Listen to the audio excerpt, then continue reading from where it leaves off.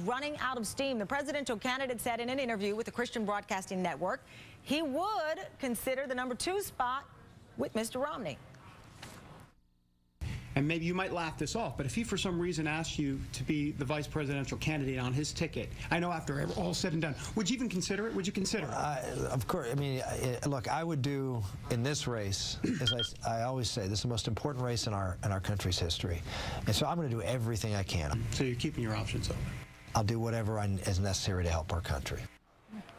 Well, conservative radio host Steve Deace joins me on the phone. We were supposed to see you face-to-face, had a technical problem, but I wanted to talk to you anyway about this. Steve, what do you make of Santorum saying that he'd be willing to do whatever for the country, which included being the vice president with Mitt Romney, a guy that he pretty much says, at one point in time, he admitted the comments, but he said that he could not beat President Obama. Well, Tamara, I think Rick Santorum might have set political history yesterday. He had a rally at the U.S. Supreme Court. I'm not sure I've ever seen a presidential photo op at the U.S. Supreme Court while it was going into session. He started off by using that as, I think, a genius opportunity to point out the similarities between Romneycare and Obamacare. But by the time we got to the end of the day, we got to that clip that you just played where he said, hey, that guy I just got done ripping at the U.S. Supreme Court, if he asked me to serve on his team, I'd consider it. And I don't know that we've ever seen in the history of presidential politics a candidate slam his opponent at the U.S. Supreme Court and then say he'd be willing to be his running mate on the same day. And I think it's a reoccurring pattern with Rick Santorum that he has got to correct as we head into what will be the strongest month for Romney. If you look at the calendar in April, a lot of blue state primaries and caucuses, a lot of victories for Romney on tap this month. So Santorum's got to survive this month in April to get to May, where there's a lot more conservative states. But when he keeps reinforcing the idea that, hey, Romney's going to be the nominee and maybe I'll work with him, as opposed to, no, I should be the nominee and here's why I'm running, he makes it harder on himself. Well, to your point, I want to play this back and forth on health care, what Rick Santorum had to say, and then Romney's response. Let's play it back to back, please. There's only one candidate who has the chance of winning the Republican nomination who can make this the central issue that will be a winning issue for us to win the presidency back, and that's Rick Santorum. And unfortunately, the worst person to make that case is Mitt Romney, and that's why, as I said, we're here today and he's not. I'm not going to worry too much about what Rick is saying these days. I know that when you fall further and further behind, you get a little more animated. So there you have it, Steve. To your point, you've got Santorum in front of the Supreme Court blasting the guy and then saying, well, I would consider being his vice president. Couple that with the little mini meltdown he had with the New York Times reporter that he later bragged about. You know, you've not made it, if you will, until you've cursed out a New York Times reporter is basically what he said there. I mean, what are we seeing? Is it a meltdown for Santorum at this point?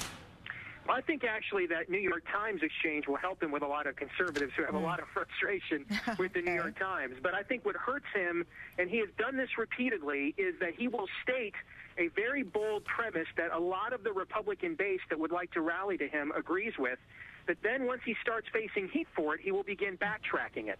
And he's got to figure out, hey, am I willing to take this position and stick to it before I take it? Because when you are arguing that you are the principal candidate, and Lord knows you and folks in you and I's line of work have got just oodles of material of Romney taking every position on every issue. So if you're Rick Santorum and you're going to make the case, hey, I'm the guy with the courage of conviction, you have to stick to your guns when you articulate that. Okay, and you've stuck to your guns so long in your endorsement of Newt Gingrich. So I've got to ask you, there's this report, and it's been confirmed, that Newt Gingrich, Steve, the guy you've endorsed for now, is charging $50 for people to take a picture with him. Obviously, his campaign is cash-strapped. He is struggling.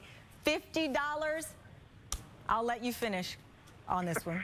You know, we addressed this on our show last night, as a matter of fact, and I don't know why this really bothered me. Maybe because the word, and it sounds a little old-fashioned, but the word tacky comes to mind. And I'm not sure who in the Gingrich campaign thought, hey, we're short of cash, so let's charge the 4 Republicans that actually live in Delaware $50 apiece to try to raise money. I mean, that is an unnecessary self-inflicted wound. But is it just proof of what people said all along, that even with the books, you know, that he was really out on a book tour? You look at some of the expenses of the account, how much of the money is going to him.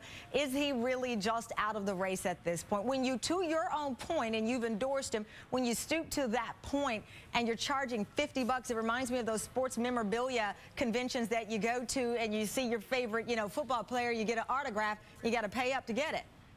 Well, I think it was Martin Luther who once said, if you're going to sin, sin boldly.